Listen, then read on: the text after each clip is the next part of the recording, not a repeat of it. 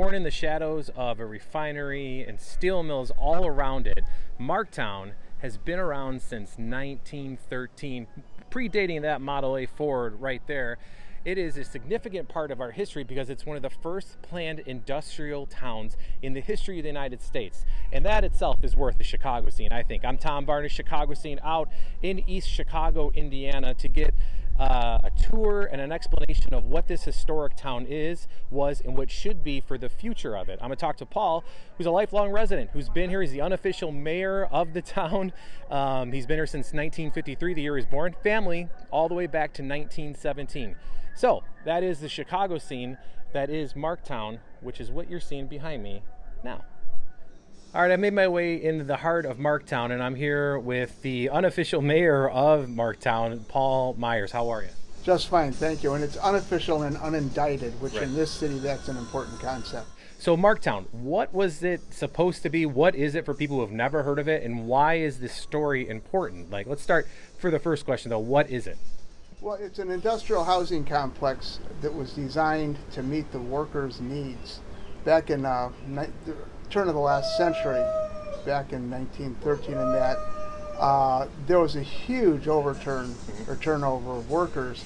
So they went to different plants in that, Westinghouse and others, and asked them, why did you keep moving? And they said, we need a place to raise a family. We need quality housing. We don't want boarding houses. We don't want a bathroom at the end of the hall that everybody uses. Right, we want our own houses. We want running water, hot furnace, everything. We don't want to all sleep in the same room. We don't want to be cooking in the same room. We want houses. We want something that we can be comfortable in, that we grew up in at home. And they sat down and they came up with it. And part of the plan was how dense you can have it and how it'll work, and a limit to what the density can be. All of the homes are fireproof for the most part. You can still have a fire, but the structure itself will always be there because it's solid masonry. And you've lived here, your family's been here, I mean, dating back to census records of the 20s. You've been here since you were born in, you say 53, right? And you've been a lifelong resident ever since. But more importantly, this was the first of its kind in terms of industrial towns, especially in this area, right? That's right. And that was followed up later by the city of Gary, which was nothing but a steelworker town. And the city of Gary brought in a number of different architects to do different classes of housing, including senior supervisors. But this was designed by one very important Chicago architect, Howard Van Doren Shaw. And he did major projects in Chicago. And this only 4 sections of the 30-some sections of this neighborhood was ever built, primarily because they got tied up with World War I. The government took over their plant. They had tons of steel that had to be refabricated to use them for what they needed them for, and it was a difficult time for them. Talk about the houses, the types that you have. You mentioned the gables and the street-facing gables, yard-facing, and the other. Talk about the houses. Well, there's only 5 floor plans in Marktown: a 6-room duplex, a 6-room single, a 4-room duplex, a 7-room duplex, and what we call a Marktown quad from the original houses. We also had houses that were built in World War II, and they were brick 4-squares, much smaller, but they met the needs for the World War II housing. None of the houses here have ever no one's ever turned a duplex into a single, which is probably best. I don't think anybody out here would need 2,000 square foot for any reason, or 6 bedrooms. But it's a comfortable neighborhood. It's a safe neighborhood. It always has been, and you're comfortable, believe it or not, walking down the middle of the street as you saw today. No one's out to run you over. Nobody's speeding through here at 60 miles an hour. And everything here was built with purpose. The way the streets are, where you can park your car up on the sidewalk, that's on purpose. That's right. You know, everything was planned. The houses were planned staggeredly to maximize the form of the house to follow function in terms of your yard, and make sure that you have everything, you're taking advantage of every ounce of space. And that you weren't staring into your neighbor's back door. Right. You know, that they're always offsetting that. And I can remember when I grew up, all the porches were open, and you could walk down the street on a summer night and talk to your neighbors sitting on the porch swing. And this really was a town in itself because it had a school, it had a couple schools, it had a a pool with 2 pools, right? It's a wading pond and then a regular pool with a bathhouse. It is a town, but it's also a town within the city of East Chicago. And we did have kindergarten, first and second in one building, and third, fourth, fifth, and sixth in the other building.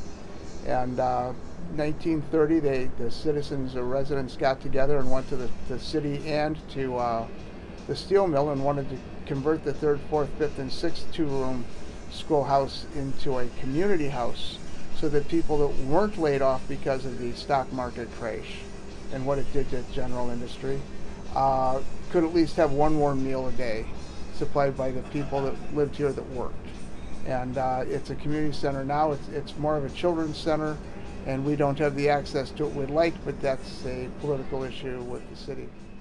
And speaking of the city and the surrounding steel mills, this is nestled in an area surrounded by steel mills, a refinery, and the neighborhood, as the times do change, right? So some of the steel mills have substantially cut back on their production where there's just not as many jobs around, and this neighborhood has suffered a little bit for it. And that's why I'm here, because I wanted to help tell the story of why it's important to remember, because slowly, houses are going away. We're just becoming empty plots of land, which, it's your childhood and everybody else that grew up here's childhood slowly being erased. So you're doing all you can to save it by the website that you curate along for Marktown, right? That's right. It's a difficult thing. We go back to 1974 to the National Register nomination, and the final paragraph in that talks about how this could be restored, how it could authentically represent that period of time in this country. Unfortunately, the city administrations have never stepped forward to restore a home or to renovate one in a positive way that would bring other people in to do it. What I find amazing is that because of Indiana's tax structure, I pay $300 a year for a 1,000 square foot solid masonry house. It's owner occupied. That tells me that the retail value right now is $300. Wow. The refinery won't pay one dime more than $300, but I'm sure that there would be other people willing to sell to somebody if they were willing to raise the price. Right, and that's what's happening. Refineries slowly buying them up to knock them down to basically, essentially eliminate what is Marktown, right? Well, above and beyond that, we have a city that's doing the same thing. They bought houses on back taxes, and they're going through them and checking for asbestos. There's asbestos in the houses, but it's not a problem. The only asbestos that was used in a Marktown home was to wrap heater ducts and hot water pipes. That's it. Mm-hmm. And they're all closed off where you can't get to them, and those heater ducts aren't opening up and spewing asbestos out. So for people who want to be involved with this to help raise awareness to stop that from happening, what should they do? Well, if what you really want to do is sit down, we can find some landlords out here, out-of-town landlords that'll sell houses, buy them and make them owner occupied. Because this is part of a national landmark, right? Or a historical... National Historic District. National Historic District. The entire footprint that is Marktown. Absolutely. So that's why it's important to save, at the very least, to help tell the story of what this area of East Chicago is, which is northwest Indiana here, and how important it is for the city of Chicago, for the state of Indiana, and just the families that it served. Well, you live in Chicago. How long did it take you to get here? Not that long, 45 minutes, 40 minutes. And we went through Whiting Park. Was it worth the trip? Absolutely, worth the trip, every bit of it. What's the website people should go to learn more about what you do? Marktown, MARKTOWN.org. Fantastic. I appreciate the time that you took and the ride in the Model A over there. It's been a wonderful afternoon. Thank you very much. Thank you for coming. And that's the story of Marktown here in East Chicago, Indiana. TBARNAS at WGNTV.com. That's TBarnes at WGNTV.com. If you have a suggestion for the Chicago scene. Until then, I'll see you later.